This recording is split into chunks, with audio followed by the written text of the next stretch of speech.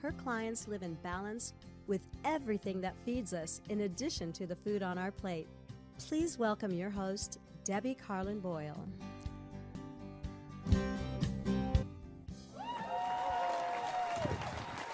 Yay! Hi, guys. Welcome back to a Tuesday afternoon, the second Tuesday of the month. And here we are. This is Balanced Life with me, your host. I'm Debbie Carlin Boyle, and I'm conversations that connect to a healthier you. Thank you for joining me today. I want to invite you to, if you're watching on Facebook, to make a comment or ask a question. I also want to invite you, if you are watching live at ubngo.com or my Facebook page, to call in. Or listening live, you can call in. So the number here is 323-524-2599. That's 323-524-2599. At any point, if you feel compelled to become part of the conversation, to ask a question or make a comment, just give us a call. If you're listening after the fact and can't call in live, go ahead and make a comment or ask a question on my Facebook page or on my YouTube channel, and myself or my guest today will get right back to you. I also want to tell you that I am a health coach and a personal trainer and a fitness instructor, and I help people who might be going through something in their life where they need an accountability coach to help them navigate it. And I help people do that, whether it's a food issue, an exercise issue, something with finances or career. All these things are interconnected, and I can help you find balance in all of them. I give free introductory sessions, so just get a hold of me by going to my website, which is balancedlifebydebbie.com. That's balancedlifebydebbie, DEBI.com. And right there's a way to connect with me. I also have programs for groups, a 30-day reset that I'd be so happy to help you with. So go ahead and seek me out. And now for today's show, you're really going to like this show today because I think it applies. Whether you're a man or a woman, the show's going to apply to you. So my guest today is Dr. Stephan Poulter. He is a renowned licensed clinical psychologist in private practice here in West Los Angeles, California. He has been providing professional mental health services to clients for well over 36 years. Dr. Poulter is a public speaker on parenting, adolescence, and spiritual psychological issues. He's also the author of 7 books, which includes Your X Factor, The Mother Factor, Father Your Son, The Father Factor, The Art of Successful Failure, and his latest book, which is The Shame Factor. So now today, we're going to talk all about men's health, and we're going to break it down to the physical, the emotional, the relational, and not to be missed, masculinity, all that aspect of it as well. So that's certainly of interest to me. So will you please welcome our resident expert in all things dealing with our psychological health, my guest and my friend, Dr. Stephan Poulter, to the show. Thank you. Hello, Stephan. Hi. It's great to be here. Thank you so much. Thank you for joining me. I think we're on number 8. 8. Here we are. Wow. I know. And every time I do, it's like I've never done it before. So thank you, Debbie, for the opportunity to come on and talk with you about life, balance, men. Yeah, we haven't done a show about men before and how important they are to everything in life, in relationships, yes. And how important it is to be a good, strong father figure for your sons and your daughters, for that matter. But also, just men play such an important role. And lately, I think, they've been tossed around a little bit, and I know you're writing a book, you're researching a book, and we're going to dig into some of the aspects of that book. Yes. But I'm going to make you do it again because where you being a clinical psychologist has meaning for you because of the 2 careers that you had before this. So I want you to give a short little background for somebody who hasn't listened to any of the 7 other shows. And I have to say, this is how I found Stephan. So Stephan wrote a book, as I mentioned at the top, called The X Factor. And I have an ex, and I was newly into separation and going through a very contentious divorce. And I read that book, and I turned it over, and on the back, there was the picture of you, of Stephan, and it said that you practice in Brentwood, California. And I'm like, well, I live there. So I called you, you called me right back, and we've been working together on and off ever since. So, and I adore you, as you know. And feelings mutual, Debbie. You're very kind. Thank you. Well, you've helped me through a lot, and in any way I can help you, I'm happy to highlight all the wonderful things that you're doing for others. But tell everybody about your beginnings, your background, because I find that so intriguing. You know, I think it's embarrassing at times to talk about it. Not embarrassing. It's embarrassing, okay? Nobody wants to talk about their history, but we all have one. And I feel like I've had a number of lives. I'm in a current one in a good way. Yes. But when I was in college, the police department came on campus recruiting. And their whole approach was, let's make a difference in the city you live in. And I remember thinking, kind of like the movie Born on July 4th, Tom Berenger character comes on to speak to a group of us. And it really moved me. And I became a police officer for 8 years. And I think going to graduate school was really important. But being a police officer for 8 years, I saw so much of what's going on right now. I didn't see that kind of misuse of power, but versus the breadth and depth of humans suffering, trying to help people, and just the whole scale, whole broad spectrum of dealing with people in all sorts of circumstances, crises, and challenges. And it really grew me up. You know, it's like, I feel like Oliver Stone. I feel like I went to Vietnam and as a boy came back as a young man. And during that time, I went to seminary because I always wanted to work with people. And police work was working with people, but it's kind of like we came in, handled the crisis, and then we left. I used to think about that. Like we'd make it, like it was always hard. I always seemed to get picked to make the death notice, if you will, drive over the family's home and tell them that their son was killed in a motorcycle accident, like at 2 a.m. And they'll like take as long as you want. And I remember thinking, leaving some of these homes, like who's going to clean this mess up? These poor people are like, their life just got blown up. You wanted to be on the other end of that and right. helping it was them always my get through deep that. Down. And going to seminary, it was more of a spiritual experience, and that kind of understand the bigger picture, the divine side of us, the spiritual side of us. And that led me into psychology, and hence the books, the mother factor, the father factor, the X factor, and currently the shame factor. And where I am right now is talking about men's health and masculinity, a 360 overview.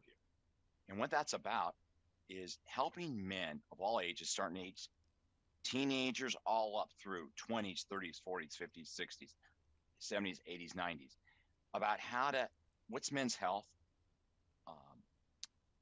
emotional health, relational health, masculinity, and kind of like their higher purpose in life. So you have those 4 areas that are sort of your titles.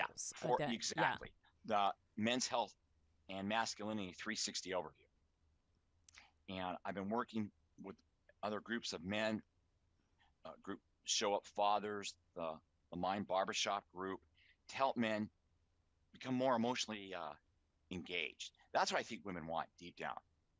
To be a good dad, or partners, would good want. Partner, however we call it. Yeah. And the other thing what we're talking about has nothing to do with sexual orientation. Men are men, women are women, and how they interact, whether it be a gay couple, a straight couple, a mixed couple, it's still people and how they feel about themselves and how they relate to others. And the biggest relationship you have is one with yourself. And I find with a lot of men, they're not really aware of the connection between their physical health, their emotional health, relationship health, and masculinity. Kind of like that full 360 circle. Amen. How it's all interrelated, and how shame gets in there, and fly in the ointment, messes the whole thing up. And So that kind of starts yeah, from parenting, day one, the way they parent, both from their mother's side and yep, their father's side. I mean, I know that's true for women too. It's a hmm, processing issue, I think, yeah, in terms of the parenting. And I mean, fathers and sons, and you do have a book about this, but are very yes, complicated. And, we see a lot hmm, of acting out on the parts, let's say, of the sons because there are anger issues because of not having a good relationship with their father or having an absentee father in their childhood. Isn't you that know, true? absolutely. I've never seen, one thing all gang members have in common. I remember learning this in my 20s. One thing they had in common, besides anger, that was one bond. The second bond was an absent father, Mm-hmm. whether he had passed away or was in prison or they never met him, but he was absent. And daughters and mothers identifying the same sex parent is very powerful, but it's very difficult when you can't identify the same sex parent, or you don't know them, you don't have a relationship with them, or Mm-hmm. you never met them. And for boys, that vacuum many times gets filled with rage and with other boys who share the same frustration and anger and act it out. And we see this in adolescence going in the 20s, 30s, on up the food chain, and I really, it's always weighed heavy on me. And that's why I find as a psychologist, help men to develop their emotional IQ. Yeah, And that's the ability it's to important. articulate, Debbie, what are your feelings? It sounds simple until you feel it. Right. And I find, I mean, there's, part of what I do, I find part of this 360 has Mm-hmm. to do with, you were talking about the best relationship you have is with yourself. Well, for what I do as a health coach, I find Mm-hmm. men's self-care comes into play with anger issues, with angst, with the way they treat others in their lives. And of course, we Right. always treat those closest to us the worst than we do to strangers, right? And we're almost pushing them away. And I find with men, if I start working backwards, I see, and this is true for women too, but a lot Yeah. of time, any kind of rage or anger or angst that men are holding on to, they also are not eating well. They're not exercising. They're not Exactly. sleeping well. Because they're not in check with their emotional self, their whole self-care from the physical self part of it in diet is not coming together. It's off. Yeah. Yeah. Yeah. Deb, there's a saying, if you bury your emotions alive, they're never going to die. You can't bury your emotions because they're not going to die. And so much of men's health problems, look at their emotional health, their relational health, and the masculine health. Those three are your physical health. They're so interconnected. They're all They're part of one and the each same. other. Yeah, Yeah. absolutely, Deb. They I they have to connect together in order for you to be your best version of you, correct. and you can't if you're stifling the emotional stuff that's so deep set that you're not letting it come to the surface. So Correct. if we were to break it down, I know so we talked about the Yeah. four areas of focus. So we have the physical, the emotional, the relational, and then masculinity and how to be a high functioning man. We're going to talk about that in sort of an Yes.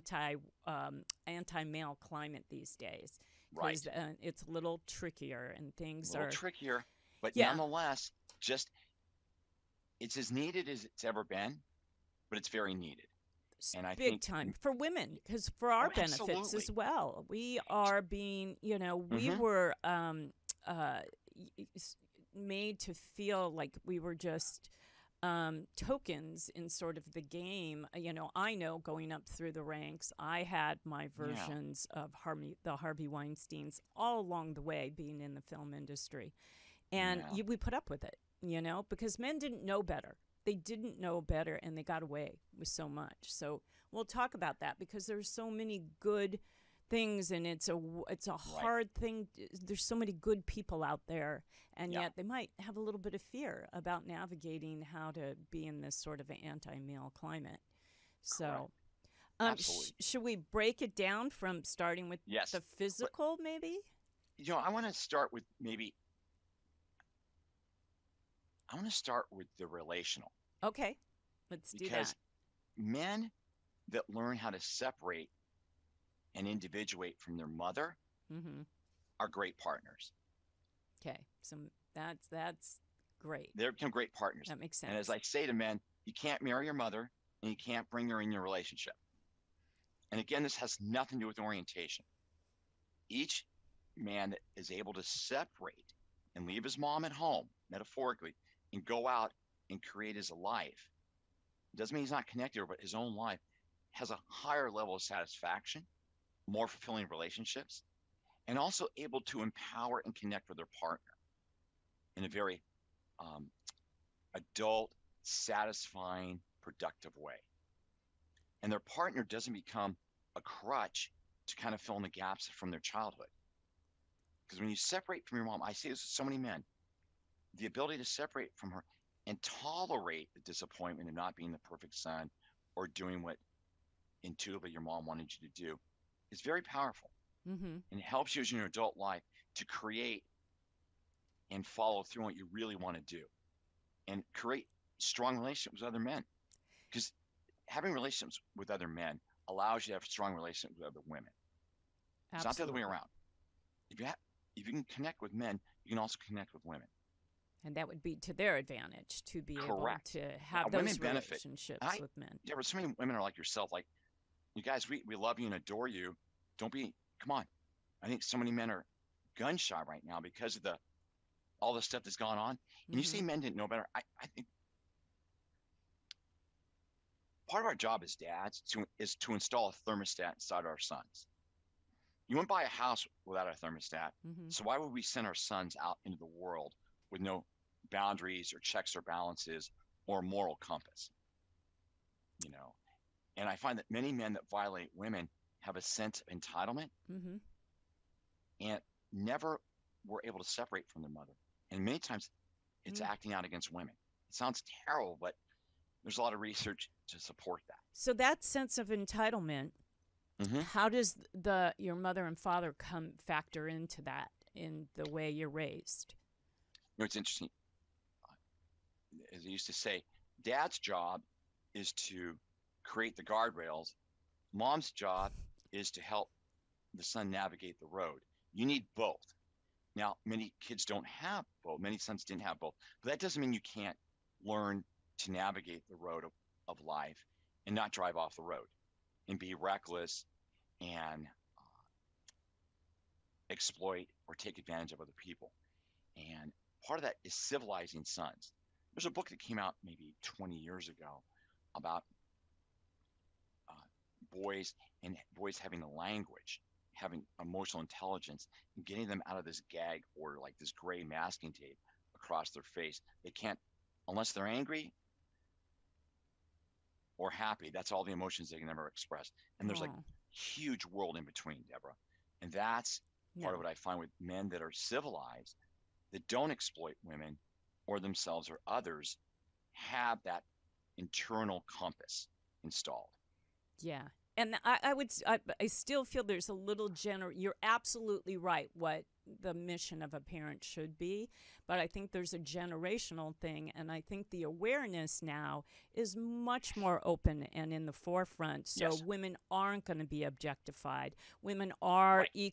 getting to be equals in the workplace, whereas men are going to be equals at home. That's We're that's a really good point, Deb. Yeah, there's more equality outside the house and inside the house. hmm it, It's just really important.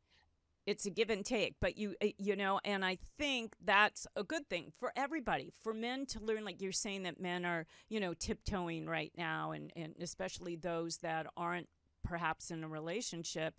I'm in the dating scene, and I also Mm-hmm. have a 32-year-old daughter in the dating scene, so I see it from two different Right. generations.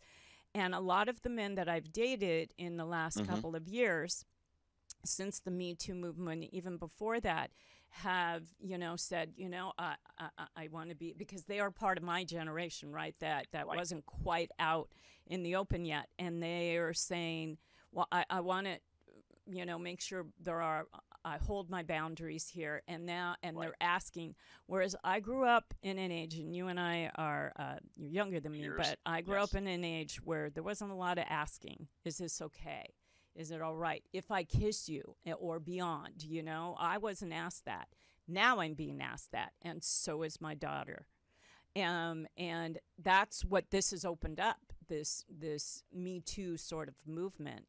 And I'm glad because I think it makes Yeah. men step back and have to rethink about objectifying us. And I agree. And Deborah, also, what's great about the Me Too movement, there's a statistic that says 3 out of 4 women have been violated at some point in their life sexually. I believe that. Mm. And there's another stat that it's hard to believe that maybe 1 out of 4 guys have been violated. I think it's 1 out of 3. Mm, And the probably. Me Too movement has brought into the light how abuse has no regard for race, creed, color, or zip code or economics. And part of the 360 overview, masculinity is the ability to have empathy with boundaries. I love that. Men with empathy, with boundaries, can help change the world. I want to find one of those. We're going to take our first break, and we're going to come right back. Let's talk about that. Yes. Masculinity, empathy with boundaries. Let's get into that. We'll be right back after this message. I have been a wine enthusiast for many decades, but for a while I had to stop drinking wine because of the sleepless nights and the headaches that I would have in the morning, even after only one glass. Does this sound familiar? So for the past 5 years, and since the start of my show, I've been looking for a healthy wine, and finally I found the answer I've been looking for: Dry Farm wines. Dry Farm wines are lab tested for purity, just 12.5% alcohol or less, 0.15 grams of sugar or less per glass, very low sulfites, and free of toxic additives. Dry Farm wines are dry farmed with healthy, biodiverse soil, and the taste, bright and vibrant due to no manipulation. I can't say enough about the amazing wines that I've tried. And now you too can drink wine and not worry about how it is negatively affecting your health. Just go to dryfarmwines.com/balanced life by Debbie so you too can taste the love put into every bottle. All right, we're back with my guest, one of my faves, Dr. Stephan Poulter. We're talking about men, and we're talking about men's health and masculinity, a 360 overview. And you just made a statement that I guess we should elaborate on about men's emotional health right now. So do you want to continue where you left off? Absolutely, Deb. Empathy is the ability to feel what others are feeling and understand it. And with boundaries, it allows you to feel it, connect, and empower the other person. Without boundaries, men, it's like a lump of mashed potatoes. They feel overwhelmed, suffocated, and many men, because they feel overwhelmed, may resort to anger or rage to create separation. That's not masculinity. That's enmeshment. Empathy with boundaries allows an adult man or a young man or an older man to empower other people, other women in their lives, other sons, brothers, all that, uncles. Empathy with boundaries is a very powerful tool because it helps you to understand the other person, tolerate differences, and not personalize it. Because boundaries is where you stop and start. And how do you get there? How do you get there? Let's say you didn't have the upbringing that taught you that, and now we're in this Me Too time, and you want to know how to achieve, to have that empathy. I mean, are we empathetic or not? Because we weren't raised that way or born, with empathy? Empathy, a lot of people, you can learn empathy. You can learn to think of others. Mm-hmm. Okay? It's not, yes, it may be something you're born with, but it's a muscle you develop. It's a skill you hone. Mm-hmm. It's a perspective and a disposition you embrace. Empathy is something as you get older, hopefully you become more generous, not more resentful. And also, empathy is a perspective. Yeah. Mm-hmm. And I have a lot of guys that didn't know their dad, but they're excellent fathers because they want to be the father they never had. Yep. And they want to give their kids and their wife what they never got. Yeah. So I don't, your childhood is your starting line, not your finish line. And trauma gets in the way, but trauma doesn't mean you're derailed. It just means you've got to resolve it, get back on the road of life, and embrace those other parts of you. Might be very difficult to tolerate, but if you don't tolerate them, who can? Right. Yeah. You have Who to can? be able to, so everybody else around you can be able to do that too. So that's why I started with the relationship part is one of the centerpieces of your health. Yes. Emotionally, mentally, spiritually, financially, career-wise. How you relate to yourself and others, that's business. That's your partner. Mm-hmm. That's your friends. Tell me where relationships don't apply. Yeah, everywhere. Everywhere they apply. And then the second piece to learn is emotional intelligence. What am I feeling? I always say, I thank parents when they send their teenage sons to therapy because they're teaching their kids a foreign language, their sons and daughters. Because when a young man understands what he's feeling or develops insight, that's a gift. That's something that goes with you, Debbie, through your whole lifeline. Insight to yourself allows you to have insight to others, and that's empathy. Yeah, which makes for the best partner in a man. Oh my goodness. And that, what's hard is like, I met my ex when I was 19. So you didn't know what you were looking for. You just went for the sort of physical attraction and at that, 19, which is that chemistry, and you just went, okay.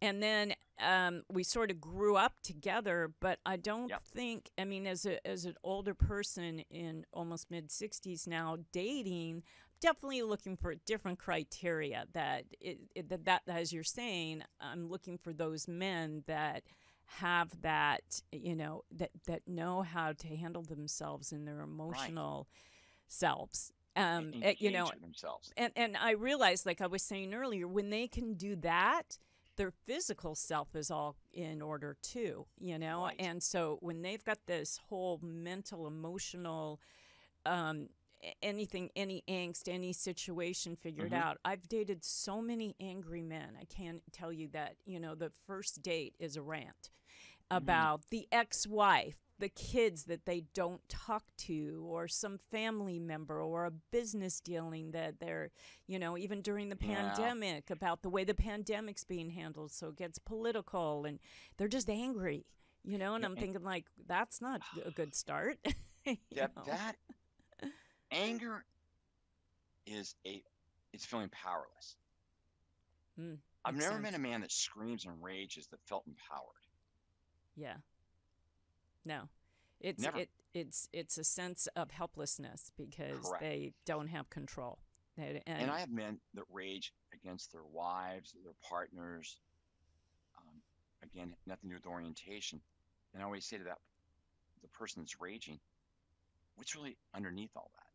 And there's a deep disappointment that on some level they don't feel like they're enough. And that came from a parent, obviously.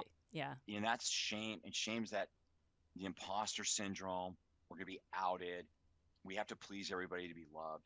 All that gets involved. And when I find men that are very resentful about whether it be what's going on in the world right now, I'm like, what's the other side of it? You're alive, you're healthy, you've got a great life. That's a whole different perspective. And that breeds a different type of masculinity. Talk about toxic versus empowered. Yeah. Toxic is somebody owes me something. And it tends to be very exploitive. Where an empowered man wants to help others, like dating a guy who meets you and wants to know about what you're doing. What's your career like? What are you doing with your business? All the exciting things you have going. That's empowerment. Yeah, I have to say, there's been a small percentage of men that I've dated, and I've had two, maybe three longer-term relationships, and there's been a very small percentage of men who actually were interested in what I mean, if they were interested, some of them were interested because it applied to the, oh, can you help me with this? Oh, I have a question for you, or, and because of my education. And others were genuinely interested in me, which in turn made me genuinely interested in them, which I am anyway. You know me, I'm a talker and I pull things out, but it should be a give and take, not just so a monologue. And you know me, I'm writing a book to the book Age Young, and there's a whole chapter in there on dating at this stage in life in your 50s and 60s, and I've had well over 200 first dates, well over, and I've seen every kind of personality, and the percentage that want to know about me and take the genuine interest in me is this. It's like 2%, maybe of over 200. So that's not saying much. And, again, it's a different generational thing going back, not raised during the Me Too movement. Not, like you said, there's something that, it's that toxic masculinity that they've developed over the years. And they don't have the power. They're feeling they have to have power over me in some way by telling me all about them. It's a misunderstanding because there's no such thing as having power over somebody. That's a myth. I mean, that's an outdated belief system versus influence with somebody or concern or empathy. That's power. That's using power in a great way to motivate somebody. But in terms of control, that's always from a place of fear. Mm-hmm. Trying to control your partner is like you're on a dead-end street going nowhere. And eventually you got to turn around or the relationship dies there. Yeah. And part of this with men as they get into their, say 30s, 40s, 50s, and 60s and onward is much of the unresolved emotion spills into the body. Mm-hmm. I mean, I've had a lot of men in my practice come down all of a sudden with a sudden cancer, stroke, serious health illness. Mm-hmm. I've done a lot of shows on this. Yep. Yeah, I mean, this is your sweet spot, Debbie. And I find that for the men that I deal with, if it's not 3/4 of the pie chart, then it's at least 50% of it, aside from DNA and their genes, is unresolved rage. Mm-hmm. I say rage, you used to say unresolved anger, but rage is something that's been percolating for years. And it consumes your immune system and eventually consumes your body. Mm-hmm. And I have guys that come in, back issues, neck issues, and they start talking about their life. And no wonder the weight of the world on them, when they feel like haven't gotten the break. Right. Whatever it may be. And it plays out. It plays Correct. out At physically. some point, you got to pay the bill. That's right. And that's why I feel so motivated to write this book, a workbook on the 360 overview. Yeah, Deal with your emotional health, your relationship health, other things come together. Absolutely. It's, again, so tied into each Yes. other. And if people realize a lot of illness or a lot of aches and pains, if they would go deeper, it's usually, like you said, a trauma from an earlier age, something Correct. that created anger and rage, and it's stuck.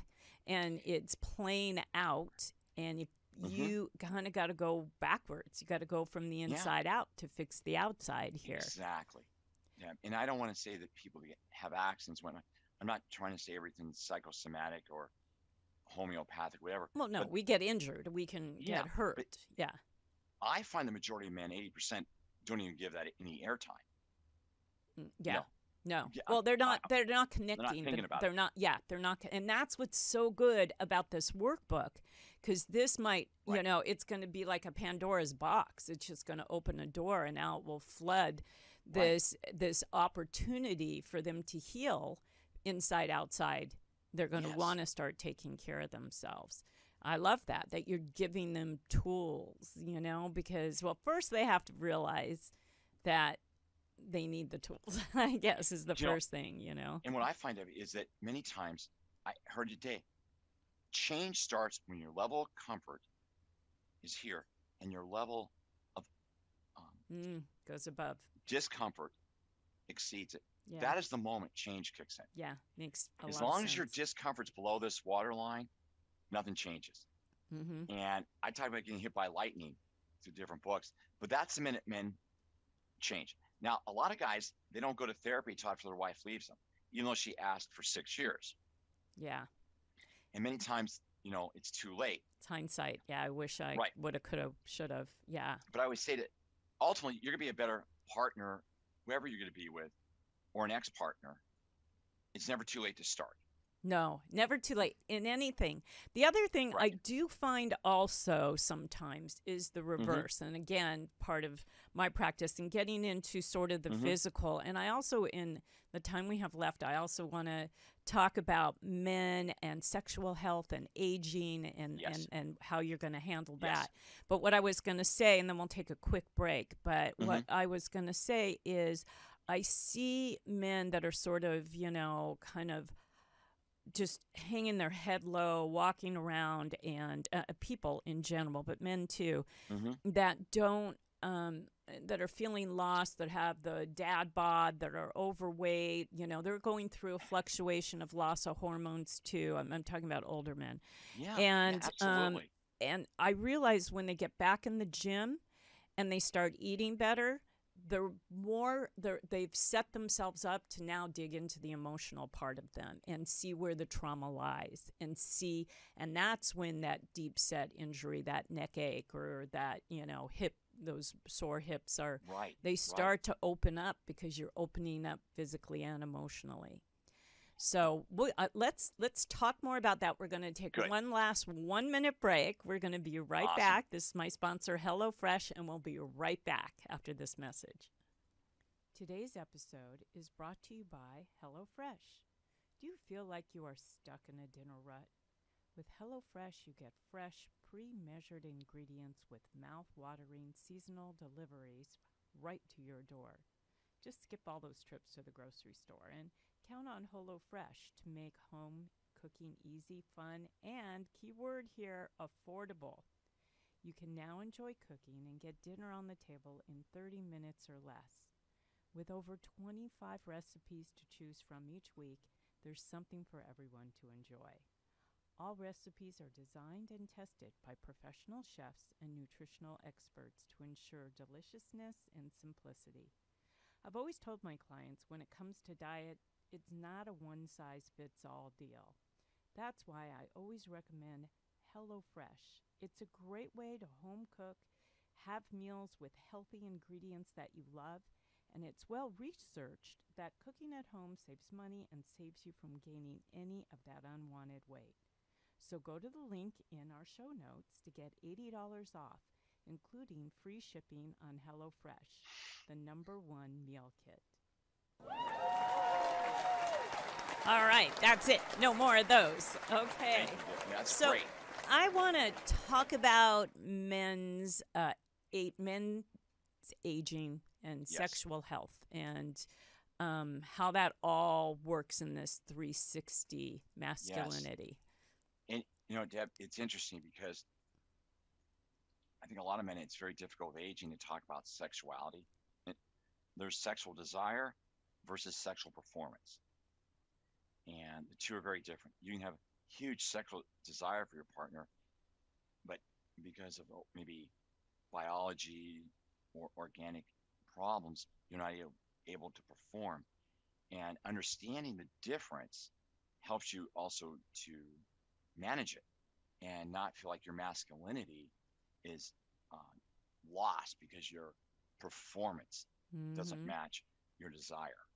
I know it sounds really elementary, but I can't tell you, Debbie, how many men talk to me about premature ejaculation or inability to perform and how much their self-esteem is tied to that. Oh, I bet.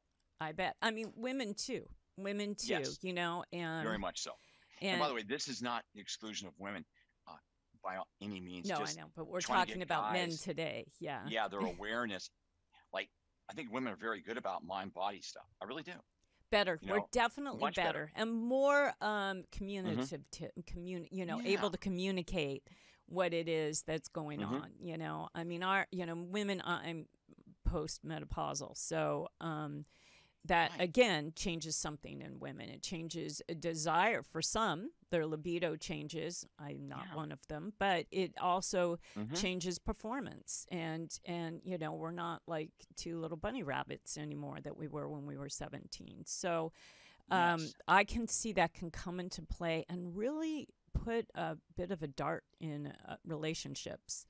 That's a really good word. Because with men, with the sexuality part, I talk about body acceptance versus body dysmorphia. Mm, Body acceptance for men goes a long ways in sexual performance. Now, I'm not uh, by any means an expert in the research, but I do know that men that have body acceptance are much better partners sexually, straight up. And where a lot of men struggle with body dysmorphia into the Adonis complex, such as bodybuilding, steroids, trying to look like the Hulk, as a way to offset that sense of inadequacy, mm. which is so shame driven. And that inadequacy won't be rectified by being a bodybuilder or getting into that. Like, nothing wrong with working out, but I'm talking about where it's extreme Hmm. and it becomes almost a health hazard I've seen to you. these guys. You I'm know in it. a lot of gyms. Well, Yeah, I you know. was in a And lot they're of they're gyms. great Yeah. guys, but I start talking to them. I'm like, dude, there's more to your life than just doing that. I mean, Right. the discipline is fantastic, but it's again, like the name of your show, The Balanced Life. You know, exercise in men are great. Less depression, less anxiety, better sexual performance. Big time. Straight Big time. forward. It Big time. all, you It's all exercise, you're going connected. to sleep better. You're going to want to Yep. do better with your diet. You're going to be a better performer in Hmm. every aspect. You're going to be a better human being to your partner and your children if you have them. It's Yeah. it's all, again, you said balanced and connected. But, So, the yeah. aging thing for men, and I don't think men realize this because I do have men clients, right? And I don't think they realize that they also go through a hormonal loss. So, when we age, our Yes. everything slows down. Heart rate Hmm. slows down, metabolism Metabolism. slows Yeah. down, our digestive tract slows down. So we have to eat less, but we're not going Yep. to maybe look as well just or be as Hmm. skinny because we do. So that's true for people in general as we age. And it plays a factor in maybe a sport that we love. For me, it's Right. tennis. It's playing a factor in that. I can't get to the ball as quickly as I used to. There's a Hmm. frustration with that. And with women, we kind of know it's coming and we expect it and we almost plan for it in advance. But what I find with men is they Hmm. don't realize that they also go through a loss of hormones and that these things, even as we age, it messes with their psyche. It messes with It their, disturbs it. yeah, it disturbs it. You can Debbie, tell. I, that's why geriatric medicine is still almost like a new medicine practice for men. I have a lot of guys in their 60s and 70s that they've been prescribed Prozac, Mm, which almost works like a hormone replacement mm. for testosterone Oh, interesting. for men Yeah. and serotonin and the different neurotransmitters. I think women are very upfront about, okay, menopausal, pre, during, and post. And men go through the same chemical shifts. They do. They're not as extreme, and they don't. I mean, men can have hot flashes and night sweats and those kind Sure. of things. Those are little indicators that there's hormone changing, and there is hormone replacement therapy for men to put the Right. testosterone back. And men need a little bit of estrogen and progesterone. There is a Right. balance in Yeah. that as well. But they're not aware of it really to know to go seek it out really or You ask know, for it. I have many men in the last 2 years that come in who present as if they're depressed, clinically depressed. They go get a physical. It turns out they had a deficit. Their testosterone was so low, Yep. or their estrogen was so low. They're not depressed. They're chemically depleted. That in itself Absolutely. creates depression.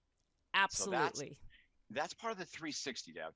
It because as you understand this, how it's all related, mind, body, and soul, all when they're all three lined up, you're a dynamo. You're your best self. And Your that's best when, self. and I think being your best self, I mean, part of that is being able to give back and Mm-hmm. when you're your best self, you're not focused on the pain or the hurt or what somebody's doing to you or not to you. You're actually just focused on your day in and day out gratitudes and moving forward. And that's when all these good things come to you. And then you're able to give back. You're able to, volunteer for things and give to things and do that because there's so much satisfaction in that. Mm-hmm. It's taking care of the full circle of you. Your finances get better. Your relationships with everybody gets better. It's just so important, that self-care. Debbie, because there's no, I have men that say, well, I'm, over 50 or getting towards 60. I feel like I don't have a lot to live for. I go, no, no, no, no, no. As you get older, your life can continue to grow and expand, but in ways in which you haven't done before, such as you said, in charity, generosity, mentoring. Plenty. I always tell older men, there's a lot of young men around you that could benefit from your life experience. Absolutely. And wisdom. Love it. And it doesn't have to be your son. Guys you work with, people you know. Yeah. Goes a long ways. Yeah, I think that's really important to get out of your own head and get out and give some gifts to others. Yeah, because that's going to help you as well. Yeah, I think aging, it's so funny because women age a little different. Everybody's individual. There's not one size fits all in the aging sphere. But I do know this as a fact. If you have a grip on taking care of yourself from an early onset, no matter what your genetics are, you're going to age better. And that's my whole sort of premise of age young. Because we have our condition and our constitution. And really, our constitution is our genetics, and we're sort of given that. And our condition we have control over, which in turn can manipulate the constitution a little bit, So taking control of your health allows you in every other aspect. Go ahead. Sorry. No. I totally agree with you. I think as you were saying that, I'm listening thinking the more men realize 1/3 are physical, not 2/3 or 80%. It's 1/3. Another third is your emotional health. That to me is the best kept secret in male psychology. And the last third, or the other third, is your best self. That's the masculine part of you. You could say the spiritual side, meaning the best part of you. But the three together, everyone, we age better. And embracing the physical, that may be changing, but the other two can keep increasing because they're within you. That's right. And they're not tied to a timetable. No. And that's what I think, there's fear. There's fear around aging. You and I know this as you approach 60 and I'm well in there. There's fear of how am I going to look? Right. I don't want to be hunched over. I don't want my skin to droop. I don't want this to happen or that to happen. And, like I was saying earlier, that fear can get you stuck where you're like, it's going to happen anyway. So why bother to exercise or eat well? It's, going to age. It's a process. It is a process, but you can create, like you said, a 360 around you that is going to allow you to be your best self and lead your best life. Right. Exactly. And I find that men that get locked into money in their body tend to find life to be, as they get older, be very empty. Completely. And expanding your emotional capacity, your masculinity, the soulful part of you is where the fulfillment lies. I love that. That's where it goes. We are getting into our final words on this subject, so I want to ask you to give your final words on that. But before you do, how can people get a hold of you so they can get these books? Because these are books, I'm telling you, they are valuable tools to Thank you Debbie. could, you know, on bettering yourself. And they're all, I mean, Stephen's got it, he lays out the process for you, and you work this, and it's a life changer. It really is. So how can people reach you? Well, my name, like on Facebook or Instagram, Dr. Stephan Poulter. Also, the books are all online, whether it be at Amazon or Barnes and Noble. Books are available. You know, type in The Father Factor, you know, how your father's legacy impacts your career, or The Shame Factor, how to heal your deepest fears and set yourself free. The books are online, and you can always get a hold of me. Google me, email me at drsteve@stephenpoulter.com. And Debbie, again, I appreciate you having me. And probably my final analysis here is that men that embrace the 360 are embracing the 360 in their world, and their world benefits. The partners, the kids, the business, relatives, neighbors, everybody benefits. And there's an old saying, people don't remember what you said. They remember how you made them feel. Mm-hmm. And when you're doing the whole picture of your life, people feel better around you because you feel better. And that's contagious. And that's a game changer. So I want to thank you, Debbie, as always, for having me on your show. Stephen, thank you. There'll be more as soon as this book is out. We're going to go for it again. Absolutely. You know we will. Thank you for showing up today. Thank you. I know you're not in studio. It's the first time you're not in studio with me. Next time I'll come in with the books. Yeah, good. Yeah, do that. We'll show everybody how perfect they are. All right. I got to thank you again for taking the time out of your busy work day. I know you are. You're in your office there with, I think, are your dogs with you? No. They're a doggy daycare. They're playing cards and messing around. Oh, yeah, good. Yeah, poker. Doggy poker. There you go. Stephen, thank you so much. And I want to thank you, my audience, for joining me today. I hope you got some valuable information. And go ahead, go to my YouTube channel and make a comment, ask a question, or my Facebook page, or my Instagram, and we will get right back to you post-show. I love to do that and keep the conversation going. And on that note, I want you to keep going out and having the conversations that connect to a healthier you. Bye, everybody. Thank you. Bye.